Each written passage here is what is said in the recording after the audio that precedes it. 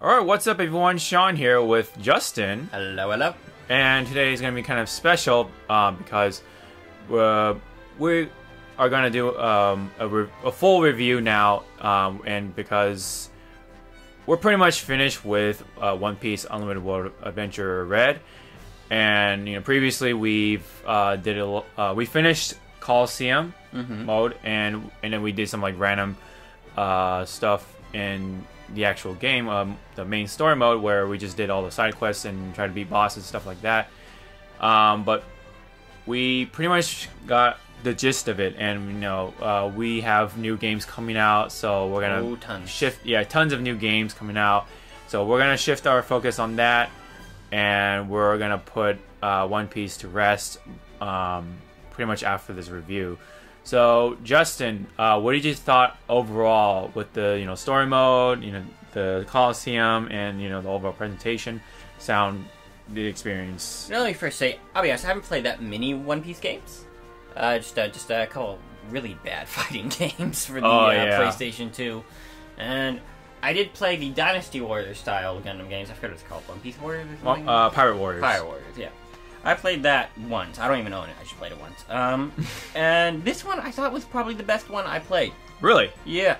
And it did remind me a lot of Pirate Warriors, but I had a lot more fun with this one.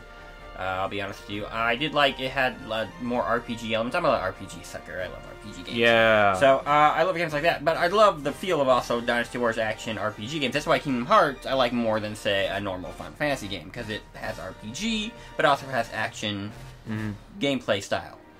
And that's what this kind of game is kind of like. And that's what I really like about this game. And it was fun. I liked the characters. I liked how in Coliseum you could be a whole bunch of the other bosses and stuff. I thought that was great. That was pretty cool. I loved playing as some of my favorite, One Piece characters.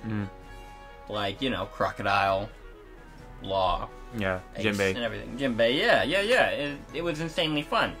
And the bosses were challenging, but also good to fight. I mean, it was cool seeing them pulling off really awesome moves and everything like that. The story I thought was pretty good too.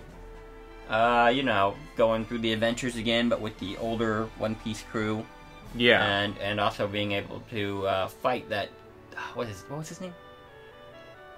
Clover. Patrick Redfield. Redfield, I think. Yeah. I don't know what I was thinking of that. Chris Redfield. No. Chris Redfield. Yeah. Okay. That's the next game. Resident Evil. But anyways. So yeah, I thought he was a good villain. I actually thought he was a really good villain. I liked the fruit he got too. Vampire. Oh yeah. That was really cool in my opinion. In fact, the thing I was most disappointed is that you couldn't play as him. I really wanted to play as him in Coliseum mode, but yeah, I think we have to beat him in the side quest, but then I have no idea. I don't think he is a playable character. Yeah, but I could be wrong. I could be wrong, but yeah. If you do want to try to beat him in the side quest, he is the highest rating boss. Which means he's gonna be the hardest to get to do. Yeah. But yeah, I really liked the game. Favorite One Piece game, like I was saying. On a scale out of 10, I would say a solid 8. Solid 8, yeah. Solid 8. So for me, I really liked it because it showed the One Piece experience. It was able to show that through a game like this, and it does kind of retell you the new arcs. Kind of the more recent arcs. So. With Fisherman Island, and we had Punk Hazard, and then now we got a sample of Dressrosa. With the Coliseum. Drum Island's kind of weird. And Drum Island, that was kind of weird. It was kind of like what? Yeah, I was kind of like what? And then we did get some of the old ones like Sky Island and Alabasta, and like we said, Drum Island, which was a weird, kind of a weirder one, yeah. And then we did get even that one arc. What was it? The Mount Combo or something like that with Ace. Yeah. No, you know what I'm talking about? Yeah, you're gonna go up the mountains. Yeah, that part. And I really love the presentation of it, like the colors and the graphics, the way it's designed, the cell shading. And I will say this again, it really felt like One Piece. It really did feel like One Piece. And like I said before, I really want to stress this, but I wish J-Stars looked just like this. And I was really disappointed when I overall with that game. Oh yeah, I agree. This game felt better than J-Stars. Much better. It felt more like the series it's presenting than J-Stars did. But that's another story. This One Piece game was just something I really love, from the beginning to the end, because, again, it's like, it's One Piece, Yeah, One Piece is one of the best, in my opinion, it's one of the best manga out there that's still running. Yeah, as a hardcore fan, I loved it. It's my favorite series pretty much of all time. Yeah, like the top 3 have been, Bleach, Naruto, One Piece for a while. I mean, you could add in Toriko in there because that's also really big now. Right. But One Piece, in my opinion, has always consistently been on the top. It's always been better than Naruto. It's always been better than Bleach. Yeah. And I mean, it's better than Toriko in my opinion too. Yeah. I do like Toriko, but One Piece has always been the top of the big top groups. Yeah. It's definitely my personal top favorite of all time, even higher than Dragon Ball Z and Fist of the North Star. And like I said before, this is really the game that presents One Piece really well, and and like Justin said before, it had pretty good and solid RPG elements and action elements in there. So it's like.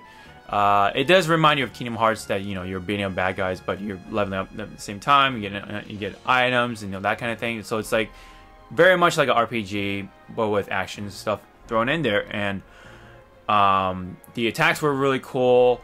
And I love how when you beat the last bad guy, it does that like a little freeze frame, multiple angles. I love that. It was really I love cool. that kind of effects when they do that. And along with the graphics, it really complemented that. It really worked together.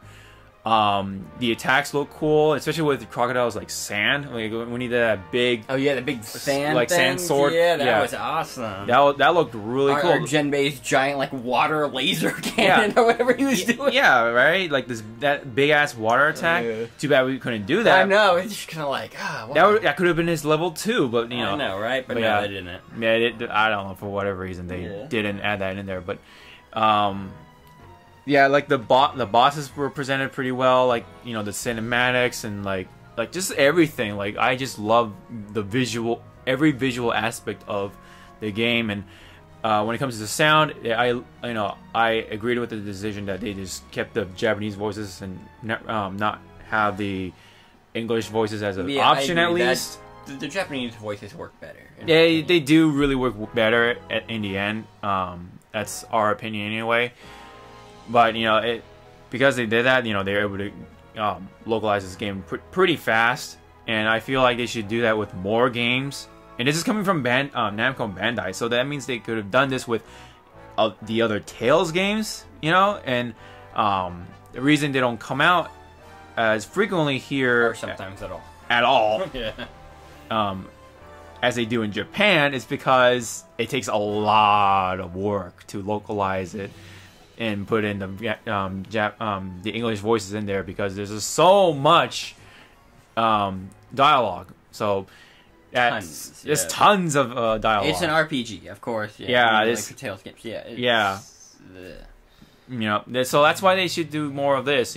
I think nowadays it's we now live in like a gaming community that doesn't even care about that. In fact, we like that, with Japanese voices. It, really gives them that authentic experience. Yeah, I remember some Dynasty Wars. Was it Wars Orochi 3 the first time it came out or something, and maybe some other games like that were only in Japanese, like in terms of the speaking voices. They never brought back the actors to do the voices for it. They just they just kept the Japanese and just translated it. Right. And I thought that suited it better. than having that. Because honestly, like for some of those games, the voice acting isn't that great, anyways. Yeah, right. Still, it works better in my opinion when it comes to that, because then it means we could actually get the game and play it. And that's the most important part. Right. And you know, sometimes we just want to play the game, and we kind of don't care as much when it comes to the voices. That, you know, that's for some people, but like, you know, people like us, we do care about that stuff, but we do want the game as well. So, you know, having Namco do that would totally work. So, in case, you know, you guys are listening, please do more of that. You know, especially with more Tales games. I want more Tales games here. Damn it! All the good ones are in Japan only. Especially with Tales of Vesperia on a PS3. I really want that so bad, but it's only in Japan. But anyways, back to One Piece. Back to One Piece. Yeah, the gameplay is great. The sound is great. And you know, of course, the music is kind of like there, but but it's not bad. It's not terrible. It's not terrible, but it's kind of just there. But it just, you know, it works well with the game, so I thought it was great. The new characters, when it came to that, I liked it. I like Pato and Redfield, you know, with his vampire powers and just his overall design, his look, and, you know, of course, his voice. It was really cool, and really liked him as a villain. He had... Yeah, honestly, I kind of liked to see him in like a, you know, filler episode. Or OVA or something. Yeah, something like that, yeah. Or some kind of spin-off. Yeah, or like just another movie if they decide to make... Because, I mean, you know, some movies that random villains and stuff in it anyway. Yeah. And it doesn't, you know, it doesn't follow the actual storyline anyway. No, yeah, I really like to see him in animated me too. form. Yeah. Better than that stupid Viking they had in the last movie. Oh, yeah. So, yeah, you know, with I really like the original character for this game, and anything else more? Oh yeah, like the world, like the actual, like, the environments were pretty cool. You know, especially the actual, like, new place, new town, like the town. The town itself was... The town felt like it could be in just any normal piece of... It definitely felt like more of an open world game. Yeah. You know, unlike, let's say, Kingdom Hearts. Yeah, Kingdom Hearts isn't super open. Yeah, it's just, I don't know. It's something about that game. But definitely this one felt more alive. It had more life. It was, you know, vivid with color. You know, people around town and everything. Yeah, there's actual people around town, like walking around. Talking to you and everything, right? Yeah. And I love that addition where, you know, you can stretch, you know, while you're, you know, you're Luffy, you know, travel really fast that way, and so that added like the feel that you're Luffy. It reminds me of I don't know if you played the game, Sean, but Batman Arkham City. You ever? Oh, yeah, I know what you're talking about. Yeah, like Batman just slinging across the freaking, you know, it reminded me of that. So I thought that was a really good addition. I was like, if it reminds you of a good game, you know it's doing something good. Yeah. So, and when it came to Coliseum mode, yeah, like Justin said, it was really cool to play against the bosses and play as the bosses, especially with Whitebeard and Shanks. Shanks, and then Fujitora, Akainu, you know, that's Doflamingo. Man, he was a real asshole, by the way. But anyways, yeah, he was really cool. It really felt like you're empowered, like you felt like you were them at some certain moments. So that's really cool. And you know, and they were pretty. How do I say this? Like replicated in the game pretty well. Like they were, the overall design was preserved. Yes. Yeah, so they look like in the show, you know, that kind of thing. That was really cool. And yeah, so that's pretty much it for me. I would give it an 8 out of 10. I think I did that before when we finished story mode. Yeah, I think that was the original score. I would still give it an 8 out of 10, just because it's One Piece, and of course it's not a perfect game. Oh, it's pretty short. It was pretty short for what it was. So that's the disappointing part. You would want more from it, but yeah, it is good for what it is, and I think it's only it's download only. You can only get it on digital copies and download from the eShop or PSN, that kind of thing. Well, it was also on the 3DS, right? Yeah, it was originally on the 3DS, yeah, and then they brought it to the console.